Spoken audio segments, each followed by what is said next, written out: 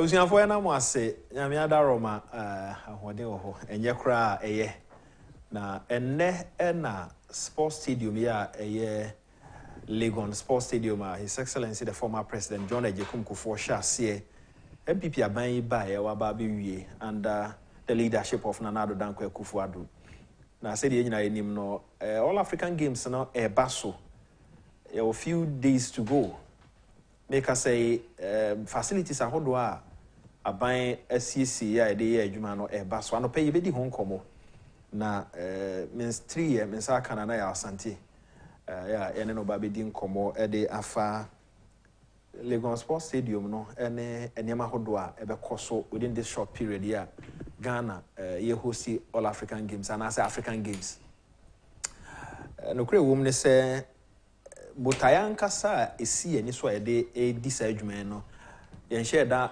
eni ho nkomo papa ebeka ya bribi atwam ora John Dramani Mahama nei ono na edi ndc eni mbeka se o man no ni sika utie ne nkasa emu akwan bi so ase de to asomu kakra yen ka yenyai na yenyai mfanto but ono nso ehu na chiri dwene bo business ho no kan se da bi wo hwe abibiman kabomuko ene abibiman be se aduonum nan yeah almost the African continent obia e bagan has say for African games aye ba be boya sika beba cross spending and crofo ba be ne ade ne se say eni sika one spend ya wonya sika nti kwan bi e betumi afa so na wo se afa so His Excellency the President the Osiye Woyo through the sports ministry ama ye ka say facilities ni nyina ye ready African games na eba be baso ye be di ho nkomo ebrebem na se kwan bem a ye rep or core grounds so no so ye ne be di nkomo na ya hwe na ewom ye be hwe business aspect ewom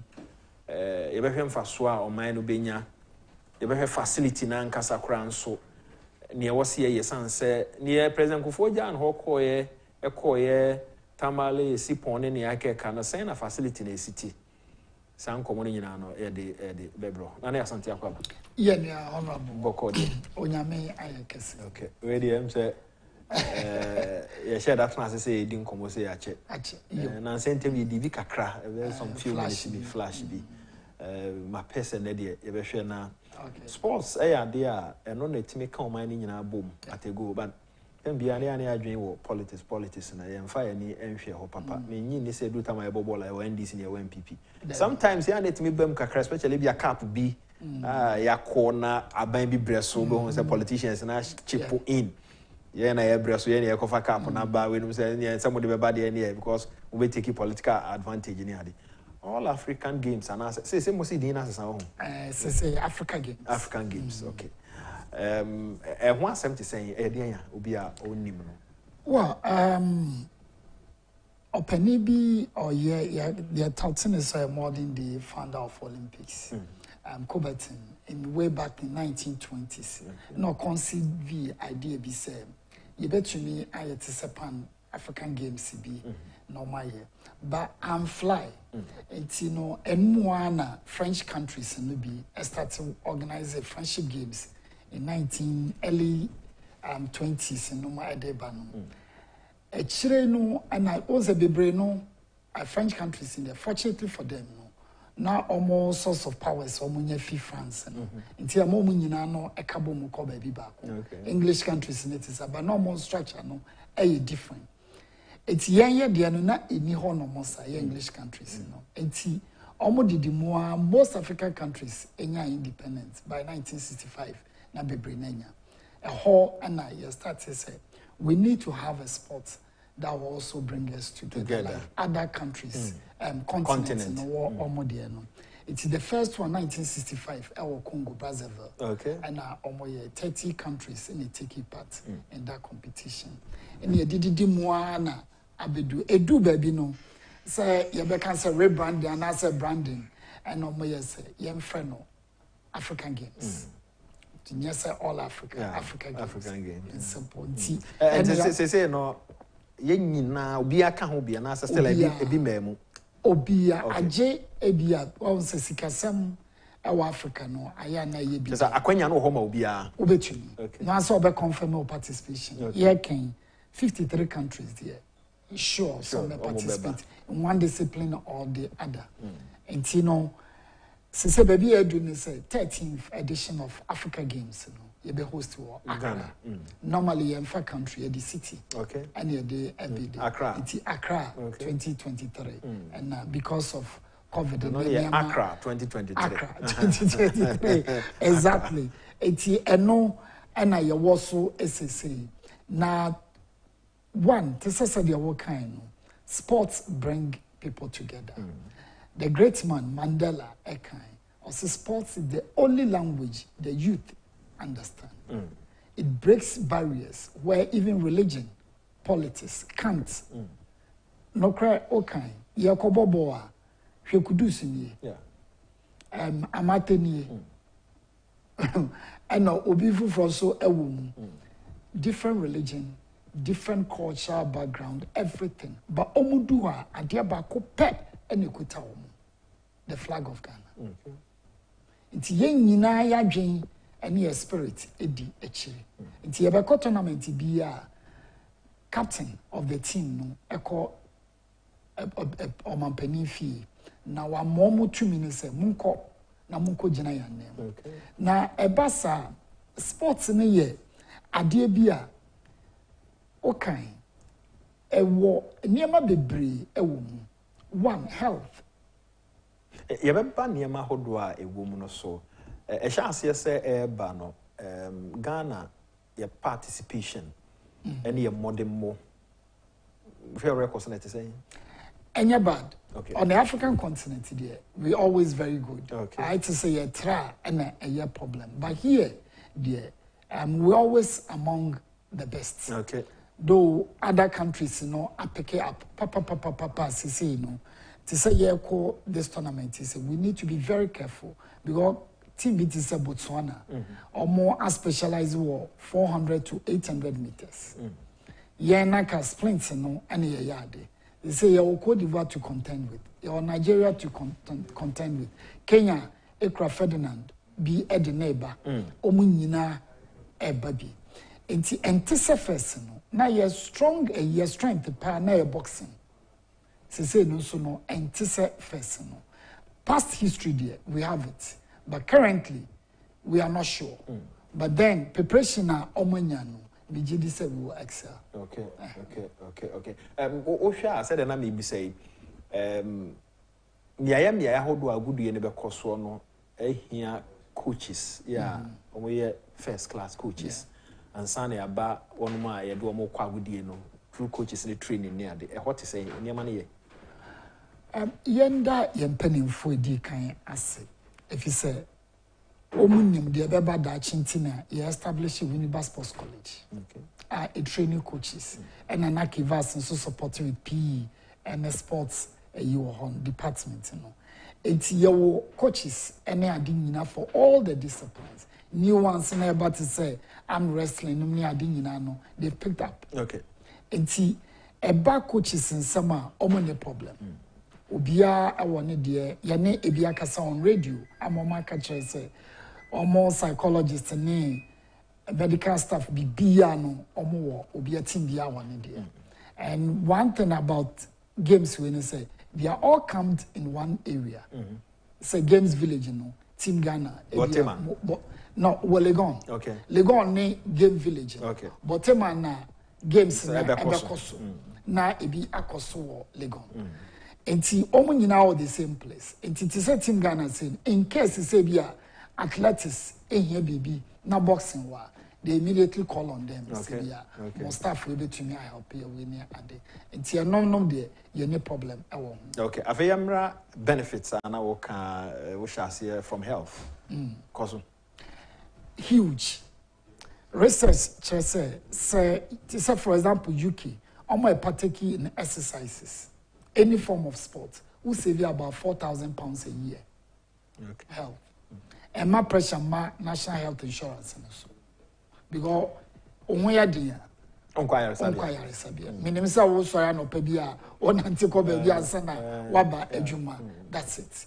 It is sports where I do they say me gidi say my first assignment I was a part of me my first engagement my health. Exactly. Until between 5 p.m. up to 6:30 p.m. Me nante 10,000 steps every evening. Every evening. Wonderful. From 5. Now me corona me tie news from various stations because I had channel na me de beba be exactly. Until my program in such a way so within that period no me tie news ana say me wo bibia me sua na ade nyina no na through me headphone ni ade no me ko nyina na me sua kopem say me kwa aba and dey your gadget ahodo bebra etimi monitor our steps no na some monitor or heart beat ni ade nyina nti o de no ka ho a eboa wo ma sika se de wo kan o say UK say 4,000 pounds over 4,000 over 4,000 pounds that sika na otimi save e matem bia na wo ahode nti madam for ba ko ebusa na say wo say ekwan no wa so ho distance no wa say yesika and $100,000 and say bra twice that distance and abejan kan but health wealth exactly nti say wa hu na sa na wa adwen yo say ekwan no wa da wo be yare no kwan be yetia the amount nti that is what I do. You're right, that's very good. Now sports rules it is a obi di no ho sports discipline bi amo a am I discipline because rules na wo and no na wo di benyi enti na wo ye team player oni obi a ye djuma you are very supportive and more values in life then your friend is saying maka bringing people together education obi a we sports bia no you go through education enti your fan is sports keke players nene omo betumi kan nyina no athletics for example almost 10-year scholarship go US enti no only athletics no we trade and as a profession senior sports and kebi obenante abontin and now it reduces risk of social vices. Okay. Because a lot of who are honoma senior sports are a safe haven at the ma omo. I could only be out there. But essence so to me or yeah I'm wrestling. I'm when your scholarship is siadia. I'm when your education. Now we're to trade. Yenda nyamias is a TVET and STEM ababekam. A talent enhancement. It is sports, for example, they play major role. Then, history. It tells the story. Azuma Nelson. I see African games in the Caribbean. Then you started giving us history. Azuma Nelson alone, a peja Ghana flag. Azuma Bekwa, yenina yenim, desi okroma. Ofihi, oyeden, a select country. Baby a wufi then normal year ho na fe train tourists at the back room that brings into the fore sports tourism. For example, yenche the sports museum e wo kroma no anke ye akufo-addo for 6th match anke bia matise solution to be ball boxing no akufo-addo me kan say MPP president akufo-addo so ora kwajuban redo I initiate bibisa yeah all the buy. But no. Sir, aban sesan buy no ana. Yanum ba mu no ana. Yanum ba mu no ana de pay be to ye. Enti eyesa tourists ebeba kro no. Oba visit site.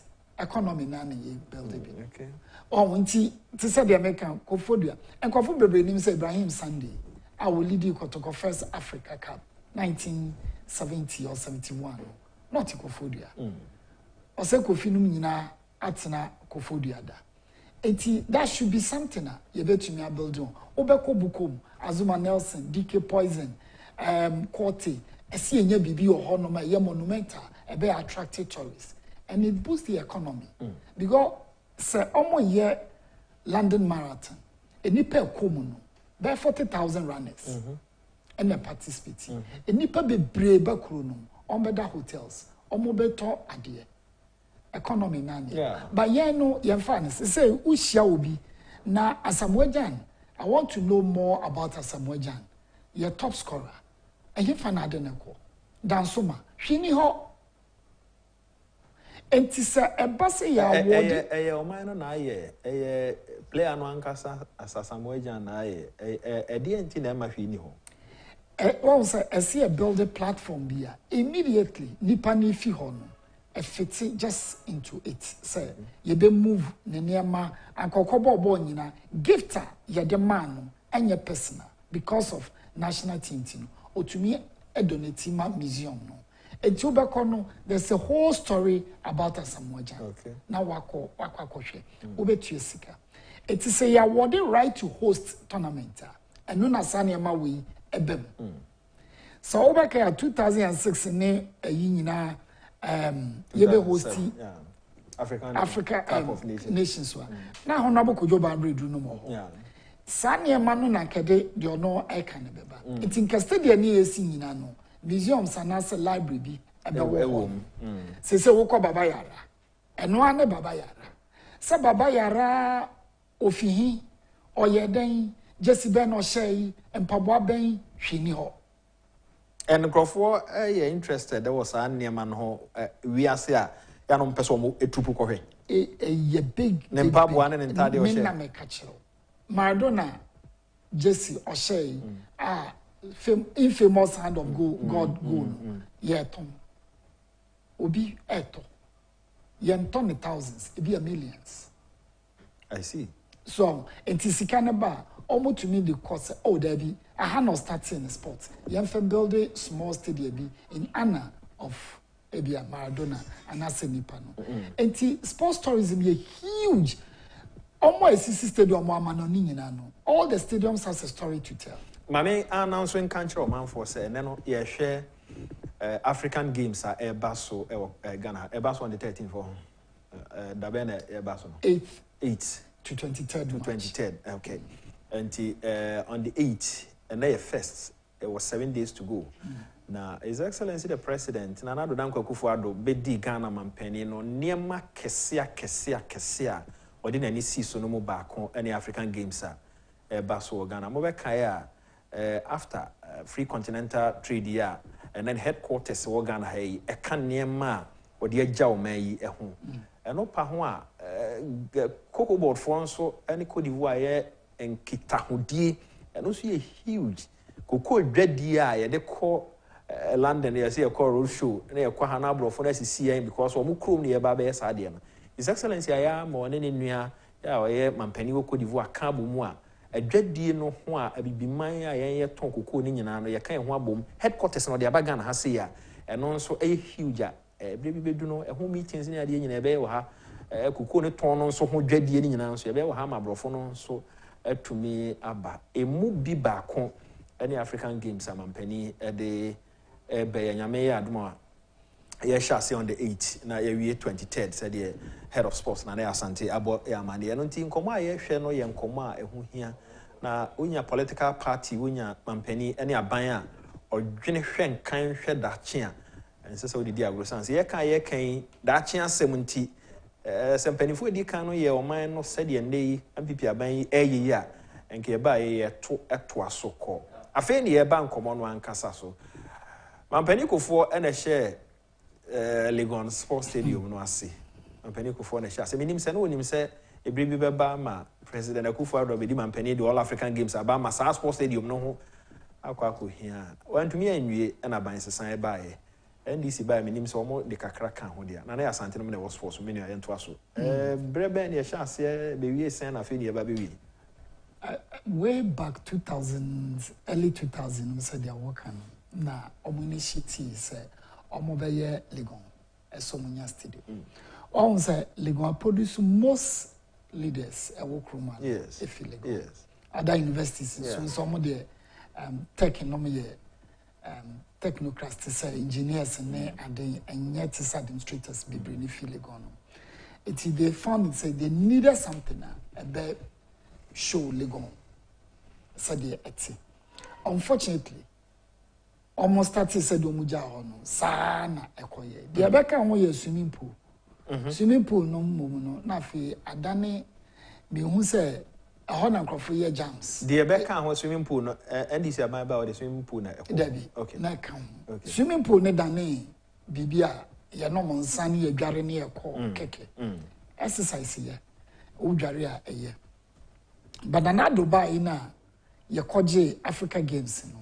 as usual opposition bebem say you need sika na ye be ye den na be si once na me can be say your man right to host tournament ni enti Africa omota de ma countries bi no say nye say we hoster e ye de say government e be committee in developing sports infrastructure. Yes, it's winya right na e ma pressure politically we the best score point. It's the omo ye ne say ye de ma ye no ye ti kroma no ye ni any Olympics size swimming pool kroma ebi ni ha ye to me hosting major tournaments bia in terms of what do you call it, swimming ye to me but ye sense ye nya wenti no ye nya ye betumi aye se se uko boteman ye hwe Legon de no ho asem kakra nsan na aba boteman Legon de no ye be yo athletics. Okay. And Legon athletics. Legon hona no omo bebo rugby. Okay. Omo wo oval bi o hono. Extended ko Agyapong omo bebo cricket e wo Agyapong. Until Legon befa some of the disciplines. Now most indoors no akọ botema. Hono ye be indoor games is swimming and then dey keka ho. Ni nyina be wo botema. Na Legon athletics ni dey e ho anaba. Be ye wi a Legon Nakasa to me a football. It's football a beckham. Okay. Okay. It is a ye no, ye kurano. Premier teams. And we na ye no football can. Football can. Ya bebo football no Accra Sports Stadium. A member no ebe use Accra Sports Stadium. Na man use K Post. Okay. To asman. And it is a ye impo no. Legon City Football Club. Ebi no busa me say sika fie no aden enamenye. Grofo Pisca. Sika fie grofo Pisca. Sika de eho hia. Said munim no ya chesika na onma etanya bie no nso bra no be hu nso mo ha no mo busa. Moma yenye sika fie na onsantumi nka sika. Mesrewa ye chesika kakra. So wo MTN or Vodafone na obe dial *274 *3 hash *274 *3 hash. Now follow instructions no ebe move to the next level no obe hunu net 2 TV ewo next level no choose net 2 TV no choose net 2 TV na do call the next level a whole condition kakra ewo say dem kan sika no ye ntimi mfrefre enim obia ene ofie ene number e 3 year energy adwuma ye say ye nche sika kakra nti ye ne se ye ne nele for ka bo mu na omo ese ye na draw a ebeboa nti wo de kakra bi a ye condition ade bebem no sika na ba phone so a e kakra nti kai na hye no so e *274 *3 hash na wa follow instructions no ye be ye draw no ye ya sika no ebeba phone so ama wonsa etumi aka na Asante Yeboah head of sports yanku anim yo nti Theodosia Oko hockey pitch and so be fa hockey. Okay. Nti me yanku bi a ne ba na kwa chimota na oso ha na kwara ne de sa hockey ya bia be kire sa Agyapong de na ni gi ho ne papa say na wo fako me we mani abria we agrobe kwala no follow sa afi okwa chimota na obo nza na nse hockey fo bi ko US na oka ho na ne papa no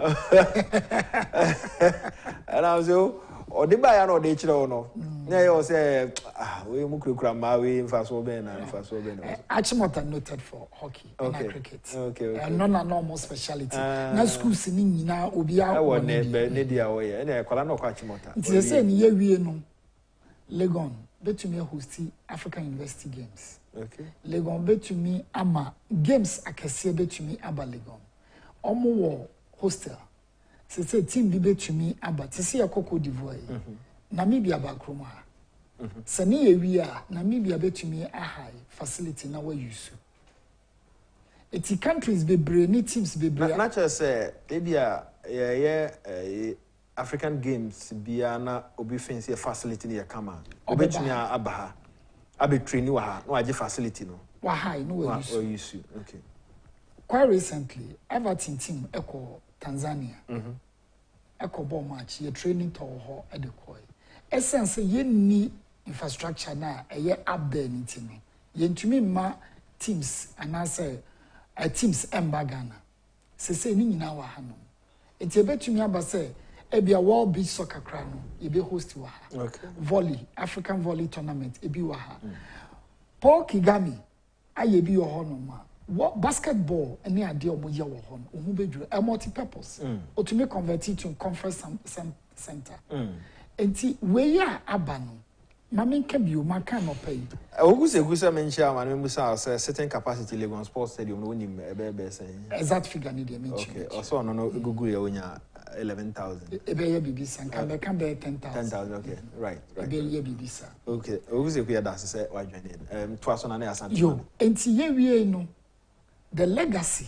is huge and a benefit no esu hu ni sese say eye omo akosku directly me finance and ye bibia ye say ye empower omo capacity building sports capacity building we are investing in the youth who maybe academically might not achieve it but through sports which is the safe haven for a lot of youth they will have something to do enti ye wie no nyese sika ne ya togu aya me pese obi be ka se ase sika me ba sa asem no so ma men kai o manfo bi o se sika fie you can join us dial *274*3# na be ka ho e draw no aska ne be ba phone so straight e ba so na ya sign no wadi nkomo ha na confirm se sika no aba phone no so ye che sika akrakra but ya ne draw ye boss ntonto so ho I ne draw kai na share so *274*3# na follow instructions na afi ye kwa enim *274*3# we use mobile phone bia ese se otimi yeska MTN Vodafone *274*3# follow instructions na the next page no we choose na 2 TV amare mfi choose na 2 TV no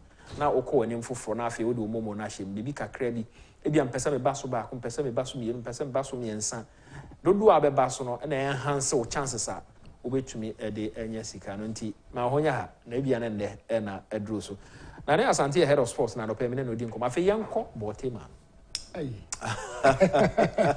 anodin onu ma comedy min fama ni nkohwe ye start yina na meseda akohwe etisen twanfo nyini kire o manfo mi twanfo ni a mi ntumi ne say oka obi beka say bia o ye campaign as propaganda esasa oka na nkrofo kohwe ni senti ne say ebi NC krom hada not in Kroma. I see President Kofo besi nanado no say ya indoor facility Olympic swimming pool ya bebo volleyball ya bebo ni nyina ewo ho no ebi nsida eye training warm up facility at the camp ebi nsida ya shada wo warm up training facility yes athletics yo mo be ye ya warm up de ho and no before mo beba no so mo wa me apesansa no ma ba main arena no no ma be start it omo ye warm up ni nyina no other activities ekoso oma ye bi wo Botema now Botema environs ni nyina asesa o property wo ha because of facility we no the value ekoso omo wi a omampania is omo convert into the sports university or research center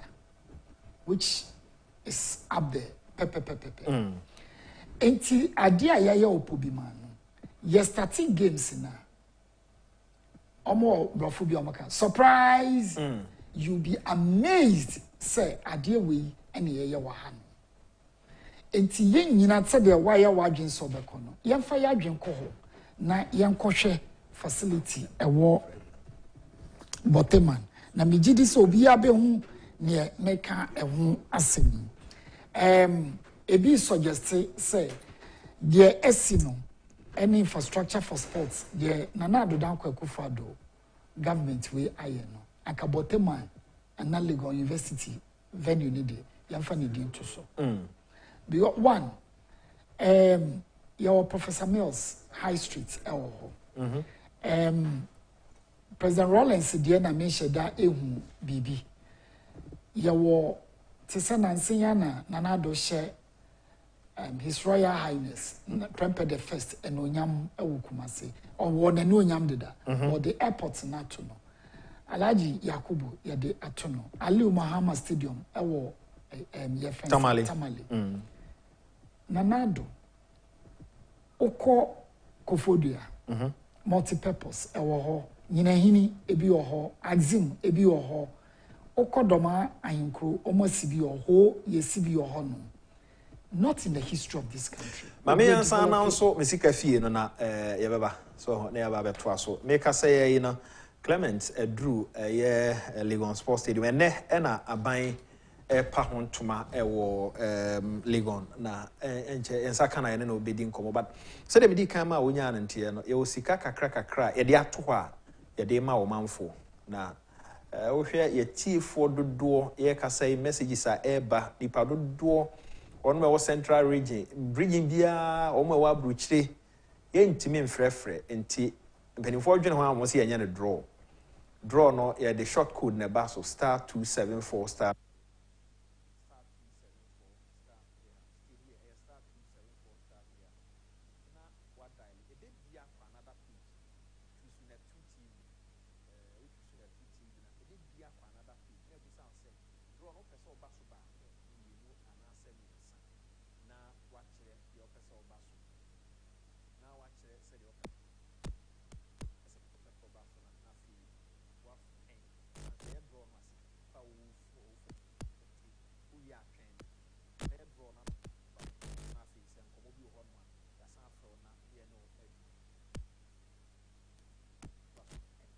ebi suggest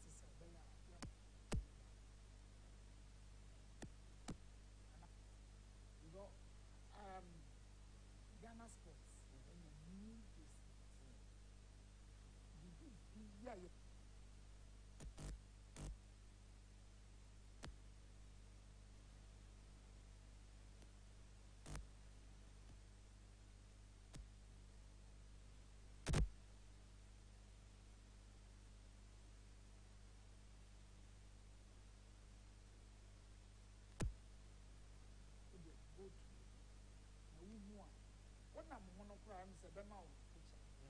what has been done over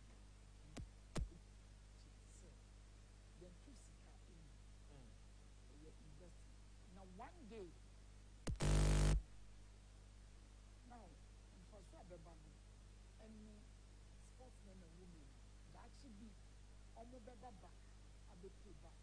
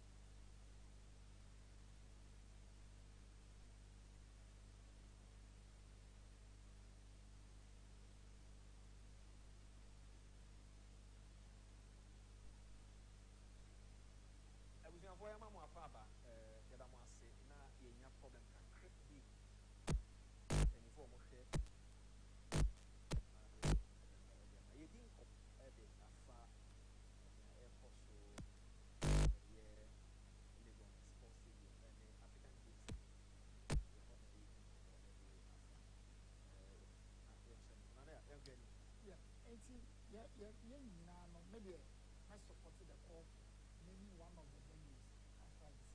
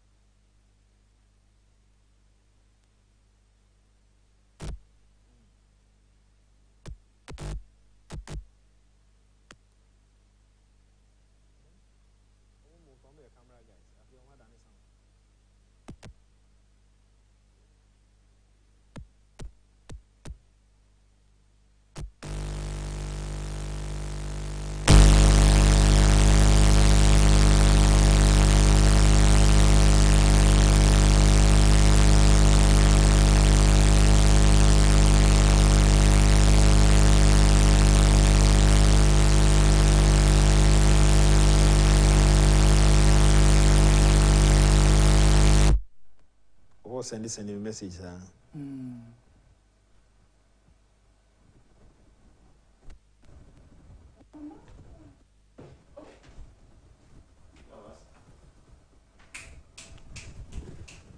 Hello. I answer.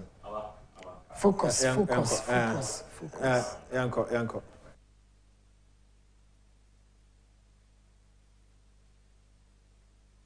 Nana, mama no ase afi yanko animo nana okoso abusuafo mo panche ichis kakra but Nyankopon adaro ma afi de eye na wo ka president ne yemfa bibi nto no na wo se de they come bottom and aseligon wo se aye de sports development okroma ade a higher kesiba on your infrastructure and in the history of this country as of 2016 AstroTurf pitches are ebusu okroma the okroma need do for and an Anado initiative there were over 150 of such in the country and sana yes 10 in the 10 regions then in the country Nasia no could be a akufo-addo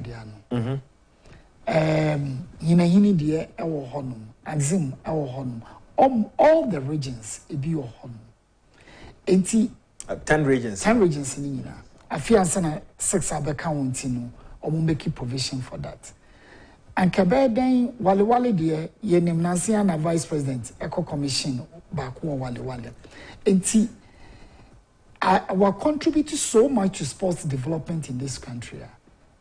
Well, I stand to be corrected in terms of infrastructure. Me sure say government be aba aye juma bi sada. Intina obi idea assess ye be appreciating. Yes say ye bibi ba ko beto no. Na aye nkaye obebe bi say eye dan ye frɛ ha ebia akufo-addo sports complex. Yes say ABCD nti and ye de etro no. Apart from no sanye nanado time here anka obi ti say what do we call it park grant ebi ye history kakra o school park grant obi nim park grant say yen ade nyina no sika e de hyase no le fi papa nsem ne e better university so unti say yan hihye ye nkrofo no nyam appreciate the omaya. It will not encourage others. Now, for example, His Excellency the President, now the one ne breast wire facility. No, san kasemi di biatu me ho. Kroma ewe. Well, Alasa Watara, Otiso. Maybe about African Cup of Nations financing. A honor not on any year. And no more presenting cup and ma Cote d'Ivoire for. Stadium needing the Alasa Watara. Sports stadium. And no more be or February. Okay. So dear, okay. Omo Poko and so dear, or your more footballer, he made a name for Cote d'Ivoire. And see, a yes, I be appreciated and crofo. Say, Yanesa, then a bear encourage others. So, Ghana cried the way idea you are not appreciated. Yeah, yeah. Matuase, me enche bekwa ko wi mame announce sika fie no once again na omo a 80 year no mintie nia free on so ba kai na hye so fama me say e wo sika kakra ye de eche ama o manfo na say de bia me kan sika ne ntimi mfrefre ehe na wo odi ndi say o telephone number kra enim but ya fa kwan bi so nwanwa say ba bia wi ase na du ye ya fa kwan bi so ama o number na beba ye ho na ye draw no na sika no so aba ho nwanwa o number no beba ye system no so the here na say we follow short code na me dey mount so number no ba ye system no so e draw no a na sika no so aba ho na short code a ye dey ye no e *274*3# *274*3# e be bie na wakotu so na 2 TV tieni na hye nso e bie o dalele bia wakotu so na 2 TV e be san ya bie na wasan akọ anim okọ e be busa se o pese oba so sen na onim se wo so ba ko a e draw na number na ye ba ko o so mie no number na ye mie no na wo so miensa miensa na wo so e draw no na se wo na system no se emphasize kana ma straight away na ba account no o mobile money account no e di dial no se ni mobile money amesro me use ye no use di o mobile money asika no emra so emfa emma ya no aka ye no ahye no so e de ma yen ya to din se sika fie bibi kakra nde na akọ weekend ibi ana nyankopon aye wa do many head of sports na Asante na edin komo na back to Boteman. Yeah. It's had a case mu a. Now we be say free ko kan. Me masenye. It's by a huge place. Also, one say fan say we see swimming pool e betuma to say e be fire cap president ababe dru ho no mu a.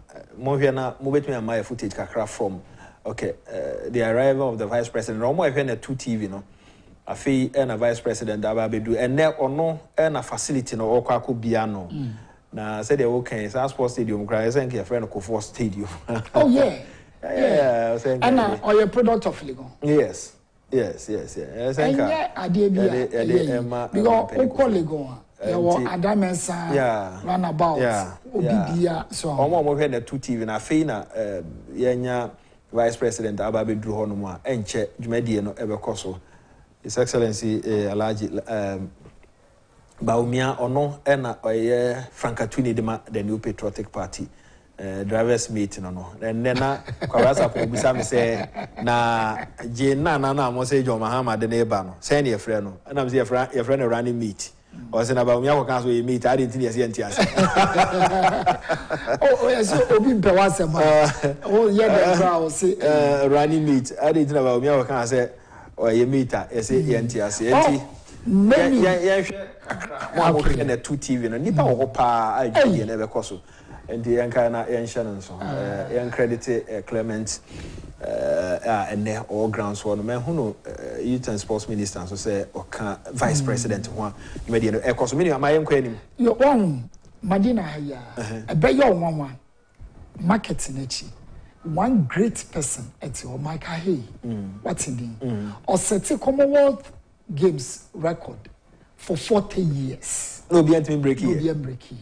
The young one say Yako Commonwealth Games war Gold Coast. Already relay in the back room no papa na Samsung. I didn't hear. Oh sir. Obi anim no be recognize no. Exactly. Na ya fa nkrofo yes someone di self fatawo. But we know a history. Maka Hay history. And then you had the back Maka Hay. And there are a lot of them. But I to record Hacho. Adi. Mammy are not yet crazy you film. Niku. Okay. Or to Brika and the Nukopia Buchi out the coast school. And see sports near Debia or be ya no bois. Recognition asemi ya okay. Mampani akufo-addo ba ye wa born home odin so. Yemfa we ntu we. Be hwe na de ono so ban say wonam na wo totototo. Ode ade toto nkrofo. Eya na so ni mfa so ana. Eso mfa so pa. Ah ye nyina mokoi. So obako White House. Yeah. Yankuwa ena ye White House. Ochine Blue House. Ah then yeji. Gambena Omapeni Esidan. At the time ye Jubilee. Golden Jubilee 50 years. Yeah, 50 years. And you see. One kasame Kufo House. Jubilee House. Jubilee House so Ayabone. David. And I Jubilee no a party be symbol. Yeah, just obisa. Oh, sir, we yes are one. And some fata or hinijan. Umu or hinijan din. Sir Sports Stadium now be friend no Sir Sports or hinijan Sports Stadium. Baba ya dem say still am. Yes. Aya nkrofo kase nkrofo bi de omo ye tribe bi. Anka baba ya de wan na be pese for beto baba ya. E wo kuma se a. Mo. And so mo appreciate the baba yara aya wo kotoko. Oba Madina ha. Baba yara wo ha no. Oh, enti say yesa encourage youngsters. Say uye bibia dachi ye be kai wo. Ena ese me ye sure say bibi be wo ho board bi na protocol ayi bi be wo ho a ese mo de sade no e de wo ho enti e wo mu a wo man kase tumi e trigger say oh ye pese ye mfa we enye we mo dwe ho sen na ebi kra betumi aba ne enye din ba miensa ye so oh ene ye ma public no an kase nchusu ba ma men come nim kakra enti ye hwe ani mu say minim se mo records no dey agudie ya ye babedi emu dodo sen na Ghana ye ready most of them on the most of them okay most of the disciplines in Ghana be participate okay yawo basketball and three aside new ade omode aba omeya Legon be participate Legon honano omeya rugby ye be participate ye be athletics ye be swimming karate do ye be boxing ye football e man mema ni nyina ye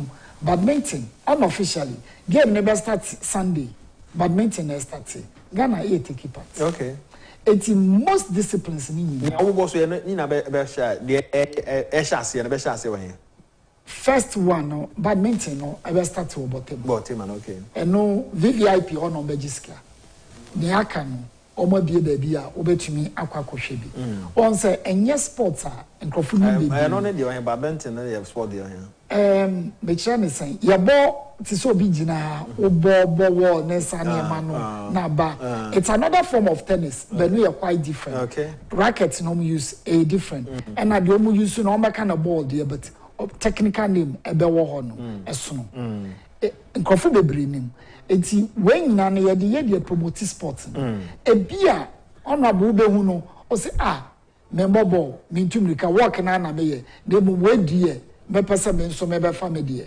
enti no eno so etwe akọ baabi na ye nya won so one of the disciplines oko tennis Obo tennis. Enya kra obebo Kencity. O water ball tennis. Obebo obidi or no so ball tennis. As a moja wie volley or tennis. So enti yen nyina no yen pick one discipline. Now what dear call swimming, for example, a very good whole body nyina exercise. Yeah. Into the nem kolano ko. Yen nature no very difficult. So we be pa, but mina make a chill. Oma ebe benefit. Exercise a no. Intimestre and you know ebe encourage you be. Also any ma mean si bi mountains or no. Nankro for ba walk na. Omo betumi aba besumi. Then they go back to Accra. Oh nti ye jane trase o ye kose sika ye koye we ya. Me pacho do you think say ye be wie no sika ye de ahyemu no ye nsa be ka ansa na obe isa asem na no bibi eti say ne ya na maybe a FIFA na say Africa omo push sika bi be mu ana na ye o man no na wo say mo de sika ye FIFA World Cup no na FIFA Yeboah but we dey o man na finance bibia and I'm sure costs involved will go by $200 million. Enti opa kire say facility ya mampani ayi o man no na ya finance o man ni sika na ya finance nti o mo ya bobosia no adwapade ni bi no oh onim besia no it is there for you to see so we there also abobesia you have say wiase ba nyina na na do aban no abobesia se obi a wiase itu chiro sika na fe wa county projects ni nyina na what yefi and now we draw conclusion because me we know because Tibet stem dan ya wabomosu you be amazed say sade we esi ho enti no ohwa na waye oh me kokofodua ampa se kofodua stadium na ne enim no asesa okwa na watie no so afi ansa na wa draw conclusion you just sorry say wabobesia no we diska no mente kra no menye obi a me research ewo project ankrofo yemu minim say interchange yawo pokasi etwaso 1 2 3 ana me 40 year ne bo no wo form say dey yawo cycle obechiri mu say o question and at the time cry ye cycle dey no obechiri mu say aban bi no so no be nti wo kasa nipa na bobesia no na wa chiri mu ebisa the time o ye no na niema wo form we na ye niema wo so no price ne sa wo form say dey wo ye there's something na na so sika fie no baako na memma the next 2 minutes na fe yenye draw no the ye ne say ye sika kakra say the medical aka no na weekend ye person so nya bibi kakra enti fa phone no ofa phone na fa phone na bo chip na shim no wa register for momo sans sika no ebeba phone no so over dial *274*3# *274*3# na wa follow instructions na bebie ebia obehunu na 2 TV obehunu o Man FM Ash FM na radio na wa choose na 2 TV no na wa san dial ebebusa asa o pese oba so se ba kom ye no miensa na enan na wa kire dodo a pese oba so du a ebeboa san se dodo ewu mu no e na e kire sika no de obenya abaso mienu ebeboa abaso miensa ebeboa enti me ma few minutes na won so aba be kan bi no say jawa a wotwa to na wotai enyesika no kai say *274*3# na follow instructions na the next 1-2 minutes na fe yenye draw na na akọ anim enti me wo we me nana ba ku nyame fa ne krensi akosado bia otu bi say ya takrade o na mo wo no yesi ship kese enanu so ampa me se na nampa ene ya mu ho ade o nti epo eson ena omo nyira mesi nana da bi obeba enna me ko ka kire akosua bi ase nana senche bridge no se di train atoso obeka se ya Asante uhuru won akohisa enne akohisa enti eno so uhu say ya ye way line across the Volta River no ama airport. It is there for you to see. It is obiabo besia na se enye kura no ukomu botema se sports legon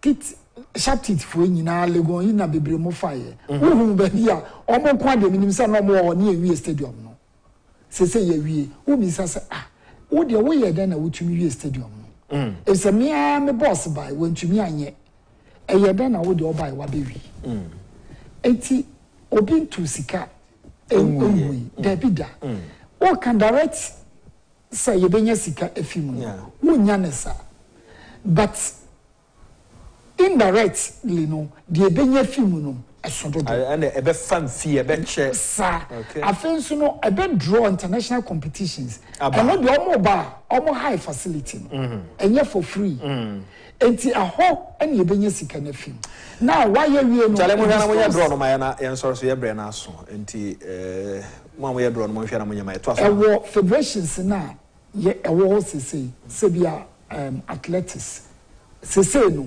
most need tracks ya ye bia ma international standard.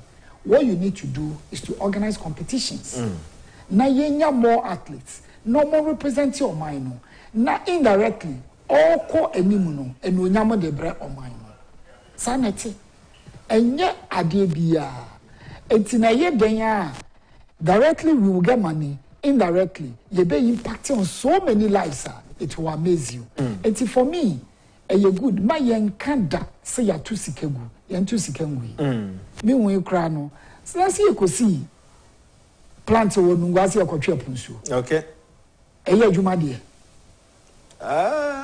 desalination plant be ekwoye and so say insuo yi etrada mo na enam so ga kope ekobopum na se yetumi di insuo fi pon akosombo abakra so ga kope adi insuo fi oba no aju kosi plant ewo nungwa no akotwe punsu eso ya som enya na se no beka se aeroplane na bi nko ho yeah ma me the next 5 minutes yemfa ento aso nti monkai na monhye no so se fidie no call off kakra nti me for 5 minutes and fan can production yen na mo ase because of that 5 minutes nti no my extended sika fie no so akọ nanim e bia fe na obi nso atenka se ye chesika kakra kai na hye no so mo adi bi da na de o kan ya no de me kasa bre o twen okay but ade mo wan say enda obe wa dwin se onye no sada no so na sika no obenya obi wo Italy nra na nsane ne o radio oso wo no da bia so man FM anam tie o isu Vodafone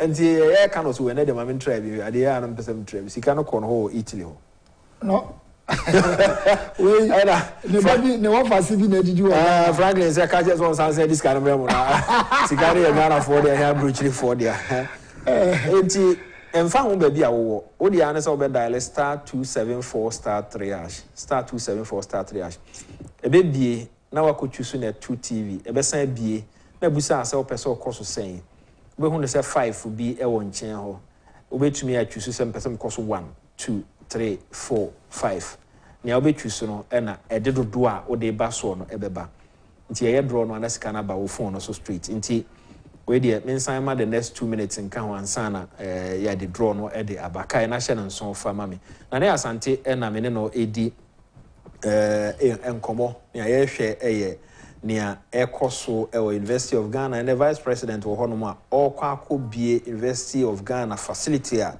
no African Games ye de ba be na titru sports stadium a president akufo-addo no NDC ba yo anya ho hwe na nado danko akufo-addo ba ye na aba be complete a yehwe ye di ho nkomo ni senti na NDC ade a infrastructure o matwo mo afiri ho na motions nkwa mo hwe motions president akufo-addo ashiska wase Ghana eno ahwa no mo hwa na twense ono amu mahama no de kakra ne nsanya so power no se bo na mo behu se why mistake 2008 ye bi ema ekofa nsem bebre no de bre na ye kwa akowie eba ne se ya ya na obehwe na twitwiri minnim se mo wo figure na sanse disciplines no doso ntino ma do sen na ekom ma do sen na ekom nim se mo wo sa figure na nipa do sen na ye do ma wuremu a ye bebo mo ka badansa na kra no se onya gold asika wachire bronze sika wachire David sika ni wachire aya gudie keke mentiase so we no we ya I to say prepare Okay. Also more Diamond League and niema and no na sika wo. Eti wo competition bia outside we na unya sika. Okay. But on mine no and after winning medal no you reward wo. Okay. Okay. But we need the sika so. But ebi ne make Mr. Michael Hay edie. 1960 something or winning we say no. Or say the last jump was it triple jump or long jump? The last jump no. Ni nyina me no ko ni nyina no jump. No so we dey say nya hwe me hwiri na anya me come baby. Yeah. O hwiri ni kewu. Still do mo nyina obi abo ne nsem. Tale munya draw no mame na me time na wo de mame na e Asante mo hwe na munya mame na en soro so. O mo bon nsem. I say na ye bisa ne say ti den na code ni say wa set record. Then the code I say a poor boy from Volta region. I'm going to greet him Kroma. Just a new year say no. Dear hey, I feel one bisasika one yeshi. That is the spirit. Na reward the beban. It is said the Bible kind of fifth commandment. Or see the way in this context your country. When you serve your country well, you will do well. It will be well with you. Okay. Production mo hwe na munya draw no my na. Ebre no corner yen sorry so na na mame nwa no asem atwa to na afia de draw no to aso kasa na draw no to aso mame ti enye se de obi fra omampani open na meboa enti ogugu seku se wa se di no se friend Jack Toronto na na draw no e course no ebre no copper anti ni obedi no nya de betumi na kasa but so wo hwe na 2 TV a obehunu se draw no e course nipa no sika no call phone no so a me announce ne number na che se aye kama wasesa ayo open na no we call Jack Toronto okuku seku Jack Toronto ne ba say so no so friend okuku seku do wo dan fa wo oya ba ji ni di na 02415116 our number is 02415116 yensa na to aso no de yi e de free so 02415116 sika na about phone so na na Asante mame no asesa obae yes share that senior opportunity ye gidi se mu nyina mo de mo be she baby a wo bia wo Accra akufo-addo no just take a time visit any of the venues and enjoy the games e be da se bre kwa ni mu nso yes nyame adomo a ye sha say on the 8th which is Friday me boa okay Friday no krona ya sha say no ye beto aso edidi hon komo occasionally na ya update amount for head of sports na Asante na me no di komo no production team no so ye na munyina mo ase ye na kwesi ni focus ase eja no afei justice ya ojina na chie na director of TV Kenneth so ye na wase midin ede ya amufa bo achi sa dom ye ya on Monday ebi shaba ni ma remfi se nyame adoma memenda edi animi ochina na otwe na ofa kwabna kwachi keke na ye friend ye bedi na otwe dan wo ye four quarters ye to ye nsa de afre obia se umra ma ye ni na otwe dan afre abusuano announce eda edi be ye yie ne ehihye ye wa yie no ho nyina nyame adoma adwada ebi hia akra